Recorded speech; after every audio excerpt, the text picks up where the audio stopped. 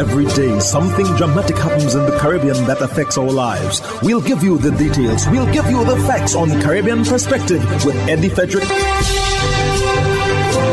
Here's Eddie Frederick. Welcome to Caribbean Perspective. So glad you can join us.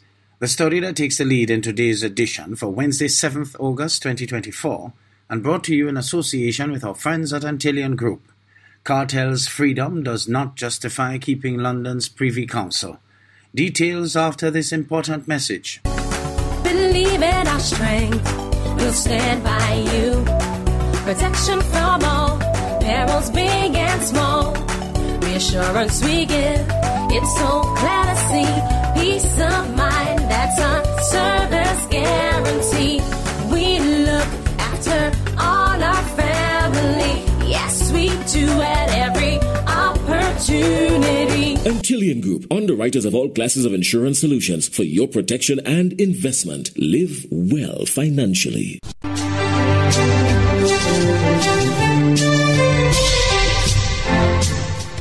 Welcome back. Attorneys in Jamaica say Kartel's ruling not enough to retain the Privy Council as its final court of appeal. Courtney Lewis of CVM Live reports. Legal minds have submitted that the recent ruling of an acquittal and no further retrial for international dancehall star Vybz Kartel and his co-accused is reason enough to retain the council as Jamaica's final appellate court. But other attorneys claim this statement may be premature. King's Counsel Valerie Nita Robertson asserts the ruling of the Privy Council and the Court of Appeal was sound, but should not be considered as one of the major reasons to retain the UK-based court. I really wouldn't base the keeping of the Privy Council on one case. What I would be happy with is if we acknowledge that our people must have confidence in the justice system, and in that regard, that we ensure that the courts ensure that their judgments are sound. Her comments follow assertions by Tom Tavares Vincent, who in a recent media release said, the fair treatment of this kind of high-profile matter by the Privy Council is another reason why many Jamaicans, including myself, support its retention as our country's final appellate court. The sentiment was supported by Counsel Tamika Harris, who believes the case is proof that Jamaica must continue to depend on the monarch for assistance. The King's Counsel contends focus should instead be on strengthening the local judicial system. Justice has nothing to do with politics. Our people must feel that they will get justice in our courts. That's what our courts are for. With specific regard to the Kartel matter, she says the Privy Council's determination was a test of Jamaica's court's integrity. The Privy Council has a way of sending back things to our courts. I believe it's the English way of saying you have to take responsibilities for certain things. You must make the appropriate findings. You know what the law is, and you must maintain that, and you must uphold that. So, to my mind, they sent it back to see if we would make the right decision. Courtney Lewis for CVM News. Kalisha Williams of TVJ News tells us Jamaica considers seawater to help solve ongoing water crisis. The drought in 2023 was the worst in Jamaica's history, and according to Minister with responsibility for water Matthew Samuda, 2024 is on track to become the second driest on record. That means a lot for our water supply. Jamaica is a developing nation with age-old issues, so it's not that we've necessarily over the last 60 years done a good job of managing our distribution of potable water, and that has its own legacy issues which the government is working to correct. However, there are some issues that the government cannot tackle on its own, chief among them climate change, which is leading to crippling droughts. Mr. Samuda pointed to Hurricane Beryl and the recent squall line as events which have affected the island's water sources. You'll have in an afternoon a squall line that gives you 30 days of rain in 2 hours. So the surface runoff also doesn't allow for the absorptive capacity of your systems. But then you'll have a situation where you just went through a hurricane and the reservoir isn't full. Because the very nature of our hurricanes and storms are changing. To bridge some of those gaps, the government is advancing plans to turn seawater into potable water.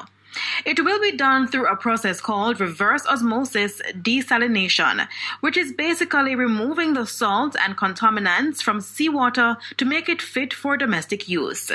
The resulting filtered water is now very, very much in demand by the Jamaican public for domestic purposes. It followed a $60 million contract signing between the National Environment and Planning Agency and the U.S. Trade and Development Agency on Friday. With the technical assistance grant conferred by the United States Trade and Development Agency and by extension the government of the United States of America, NEPA will be able to undertake a study to examine the impact of reverse osmosis water treatment plants on the natural environment. As for the sectors which could benefit from desalinated water, it won't be necessary in every corner of Jamaica, but it is necessary today for corners of Jamaica that require reliable water to grow. Kelisha Williams, TVJ News.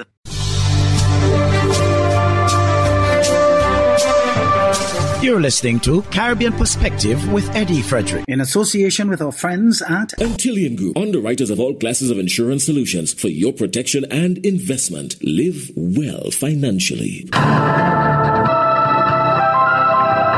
hurricane season is now upon us, so we as Caribbean people need to remember to think safety and be prepared. Avoid venturing outside during a storm or hurricane, especially if there are strong winds. Rooftops and other debris are often blown about and can cause great damage.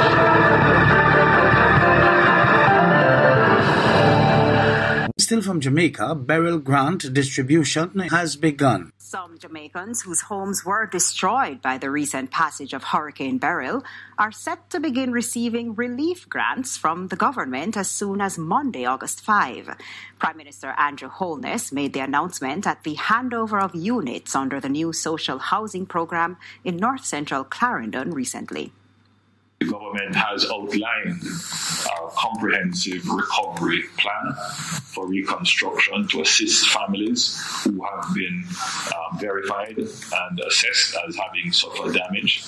You may recall that I had announced in Parliament just over $1 billion for this element of the reconstruction and recovery, and the Minister of Labour and Social Security would have given the details, which would be $400,000 for persons who have been assessed as having totally lost their homes, $150,000 to persons assessed as having substantial damage, and $50,000 for persons who would have been assessed as having minor damage. I'm happy to report that come Monday, we will start the distribution of the grants for those persons who suffered total loss of their house. And we will be doing, on Monday morning, we will be having a handing over ceremony for the grants to some of the beneficiaries.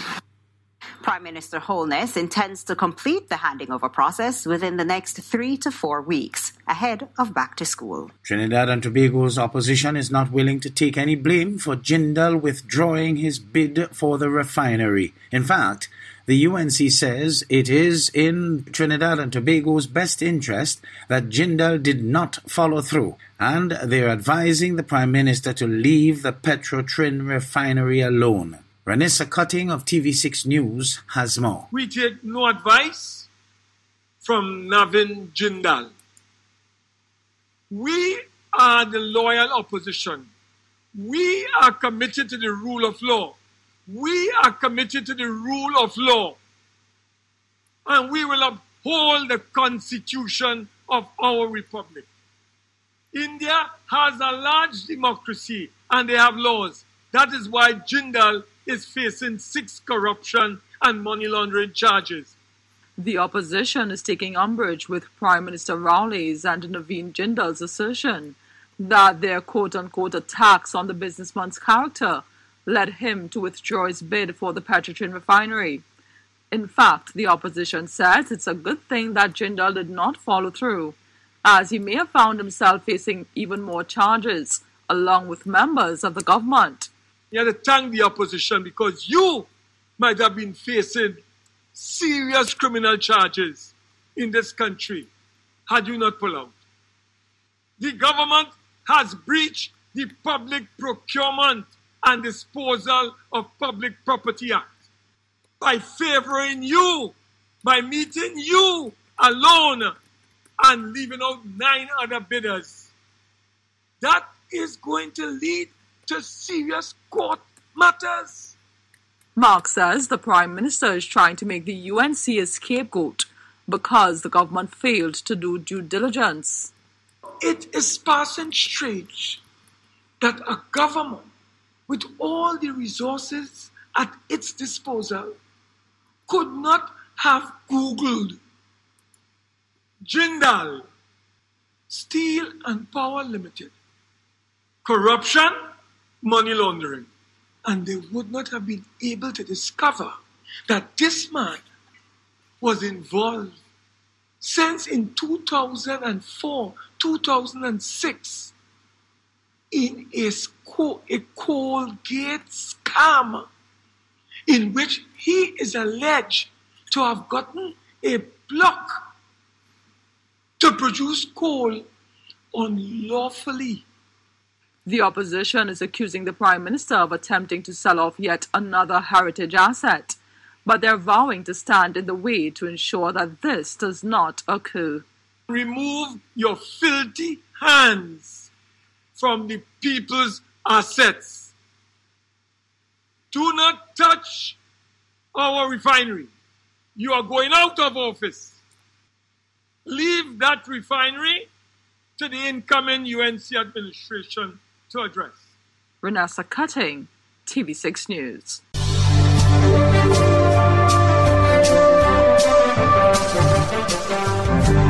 I am Eddie Frederick. This has been Caribbean Perspective, a whole new approach to highlighting developments in the Caribbean. In the meantime, please follow us on Facebook and subscribe to our YouTube channel for daily regional news and more, in association with our friends at Antillian Group.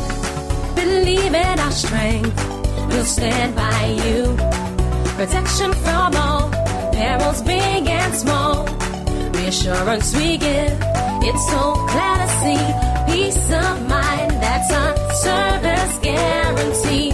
We look after all our family. Yes, we do at every opportunity. Antillian Group, underwriters of all classes of insurance solutions for your protection and investment. Live well financially.